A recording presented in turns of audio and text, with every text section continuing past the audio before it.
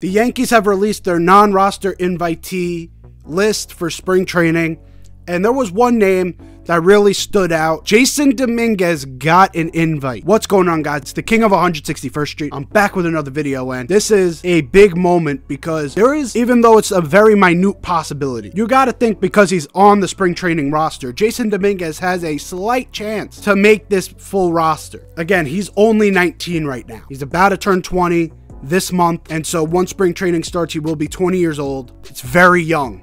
And also has only played 5 games in AA. So basically, if he were to get an opportunity in the bigs, he would be basically making the jump from single A to the major league. Now, if he had that type of experience he has in single A, and like high A, I think it's more called. If he had that in AA, I'd say it's fine. Go for it. Because it's kind of heard of to sort of jump from AA to Major League Baseball. If you're playing that well, if you have that type of potential. And Jasson Dominguez, based off of all these scouts, he seems like that type of talent. But single A seems pretty far. That seems like a pretty far jump. What you'd have to consider here, right, is other than the first couple innings, spring training is basically like playing triple and AA. Would a month of triple and AA baseball be enough for the Yankees to be convinced? Because this would only really matter if Dominguez comes out firing on all cylinders, like a 400 batting average, hits like 10 homers, steals 15 bags, and has like an on-base percentage close to 400. Like what Kyle Higashioka gave us last year, what Greg Bird did on a regular basis. That's why he's the greatest spring training player of all time. But if he gives us something along those lines, and a guy like Oswaldo kind of starts off slow, a guy like Everson Pereira kind of starts off slow, Aaron Hicks plays like Aaron Hicks, this is where the Yankees may start to look and be like, and they may bring it up. That's what I'm trying to say. Is there any chance someone in that room goes, Jasson Dominguez could be our starter? Which is crazy. And now thinking about that, there is a chance, now like it's a 1% possibility, but there is a chance that we have a fielding situation of Oswald Peraza at short, Anthony Volpe at second, Jasson Dominguez in left, and Oswaldo is our utility guy.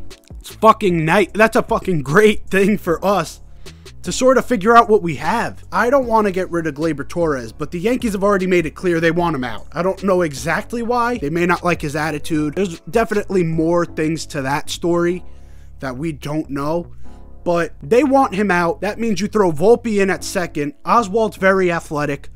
You could keep him at short. Jasson Dominguez goes out to left, and then if you really wanted to be crazy, you throw Oswaldo at short, Oswald at third. Now you got a fucking fully rookied out left side of your field. That's, I mean, look, it's a less than 1% possibility, but based on what we have in spring training right now, it is a possibility. Other things to keep an eye on for this spring training.